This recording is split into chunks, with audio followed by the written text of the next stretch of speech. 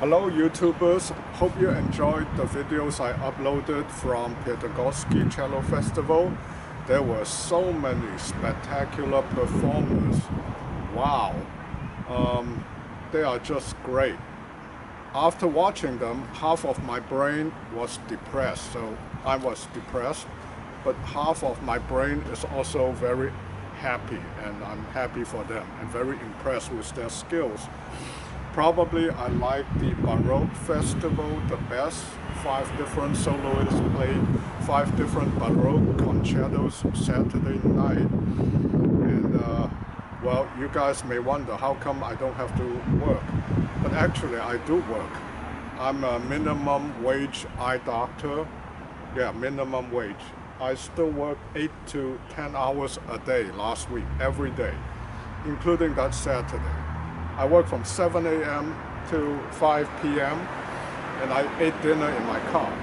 And I got there like 6:30 and the concert was great. I like every performer. Well, the least, I like maybe the talk on cello acquisition the least. I think there's a lot of conflict of interest. I just want to tell you my perspective. I just uploaded the video on those 5 speakers who talk about how to acquire and buy old instruments. You should spend a lot of money, blah, blah, blah. I think there's a lot of conflict of interest. You don't have to listen to them. Here's my perspective. If we are good, we are good. I'm not that good. So I'm not into music. So if I'm dumb and I have a smartphone, the smartphone doesn't make me any smarter. So I'm not that good as a cellist, so no matter how much I spend on the cello, it is not going to help me one iota. So I wouldn't spend more than $100,000 on a cello or a bow, because you can spend your money on other things. For example, what can I think of? Like a car, it takes me to work and it has autopilot, so I can work more, and even though I'm that tired, it can take me home. And so what if they say the Italian masters have skill? Well, car builders have skill too. And a lot of engines, like that one, the engine is hand-built. And there are so much talent that goes into car making. There are teams who design wheels, scientists who study the rubber material, engineers, computer scientists. There's so much talent in car making. And I think the price is relatively low compared to an old instrument where only one master is responsible for making it. So in car industry, the car makers even have to build racetracks to test their cars. So think about all the effort spending designing the car, design and engineer, material, leather, everything, interior, exterior, wheel department, suspension. So much talent goes into it. And also making the race course that news reporters can send drones or planes fly over to videotape their cars. So there's a lot of talent in car making industry also.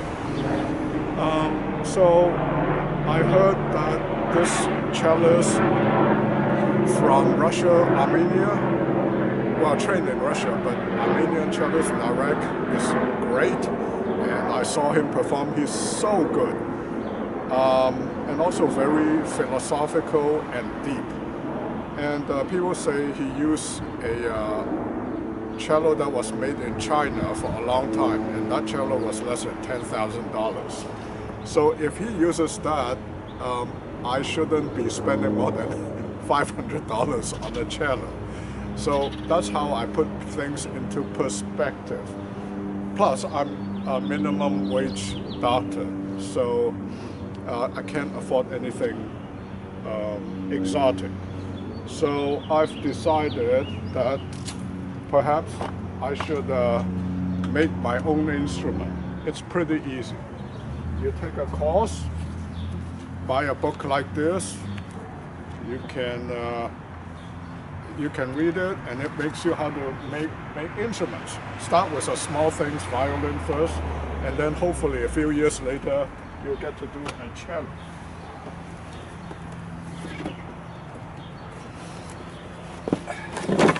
So today I cut this out, and these are the ribs and the wood blocks.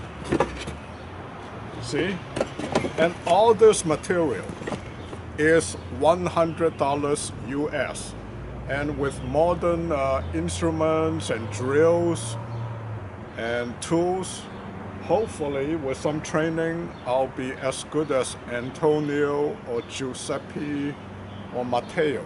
Okay, then I can spend my money elsewhere buying things that are really worth the money. Don't spend it on cello. Don't listen to those 5 jokers. If you spend that much money on a cello, it may be destroyed by termites, or it can be dropped, and there may be something better. If you are really that good, donors and patrons will look you up and give you or loan you an instrument. You shouldn't be spending money on those. Spend it on cars. It's way better. Because it can take you to work, you can be more productive, and you can even enjoy listening to music inside the car or eating dinner. Okay, that's my advice. Good luck to you all. Adios.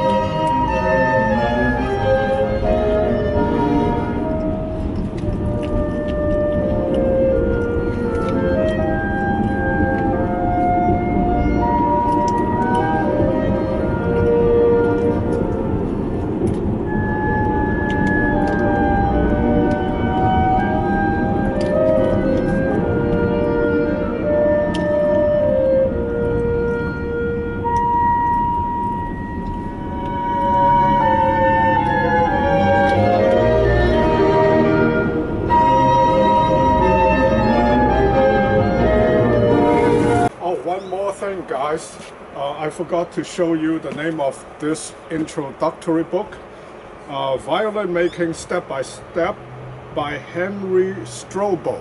Okay, and there are diagrams, a lot of diagrams and blueprint. You need a blueprint in order to make a violin, your first violin, and you can acquire these various blueprints of Stradivarius and other great violins or cellos, and they are all available. So why not make your own? Hey, I'm just a minimum wage eye doctor. Oh, now it's political season.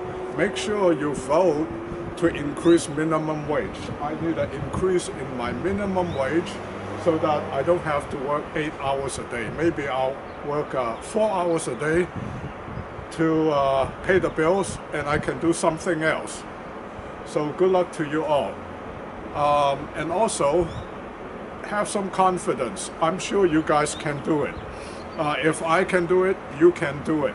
And accuracy is not even important. At first I thought, well, with modern tools, I should be able to cut accurately. No, you don't need that. The Italian makers are notorious for being inaccurate, and they are unlike their German counterparts. Well, just think of the price. Well, German violins or cellos are not worth half as much as Italian master works, and the Italian masters are not even accurate. there are a lot of asymmetry. So one side is bigger than the other side, so forth. So accuracy is not even important. So who cares? Maybe you'll become a grandmaster in making violin or cellos too. So give it a try. And I'm sure you'll have more fun doing that than practicing cello. Okay, good luck. Is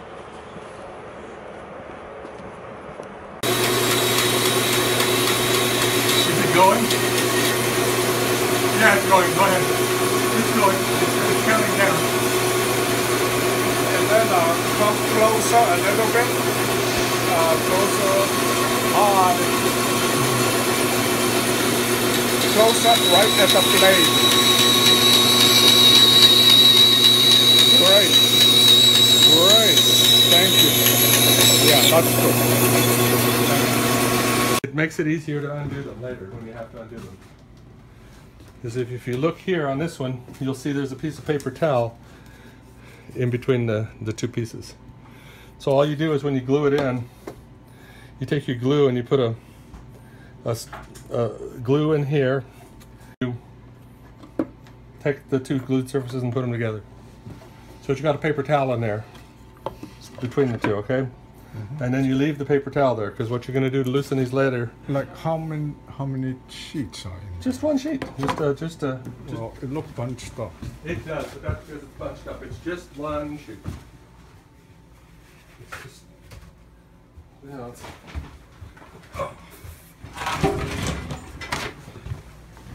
it's a piece about that big. That's all. You put glue here. You put glue here. You put that on first. You put that on second. You can do it while it's standing up, because this will be standing up. And you clamp it together with one of these. And this one you clamp with this.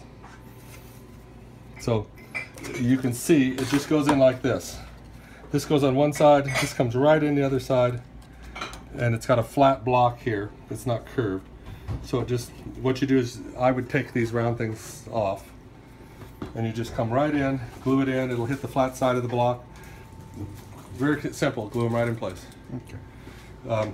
You can have all 6 of them on there. Just do them one at a time. For this one, you use a longer one so that it will reach, and it's just going to come from here down to here. And because they're square, they'll actually rest right on the bench, you know. So that's why we use the cutout method. Then just make sure they're pushed flat down flat on your board before you walk away from it when you're done. Okay? Mm-hmm. So just do one block at a time. Get it centered. Just pick any block you want. I like to put the upper and lower blocks in first. Get them placed in place, and then come around behind it, and using this, you have room to squeeze in do these one at a time.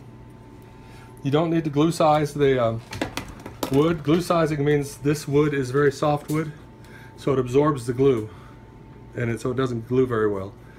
Glue sizing means you put a layer of glue on it and let it dry, and that seals the wood so it doesn't absorb all the glue. Then you re-glue it.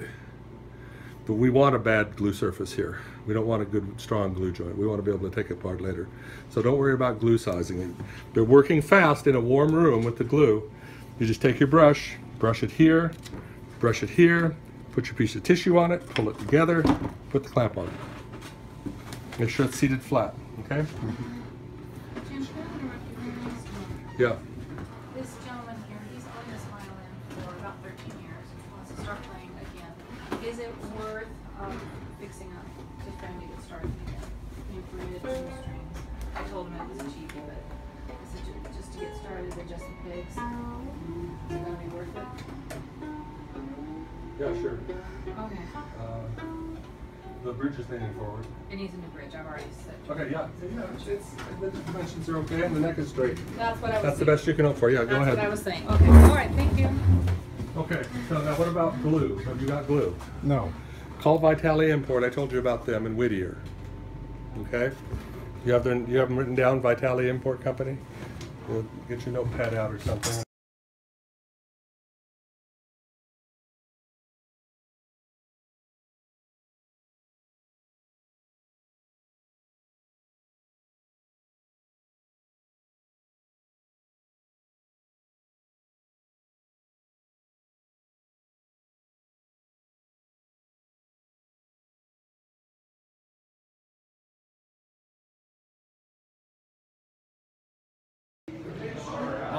實景先生而家喺美國 USC 順利亞的表演得非常精彩，謝謝你。謝謝，我高興，沒有辦那個上海人來美國。阿拉上海人。OK，Thank you。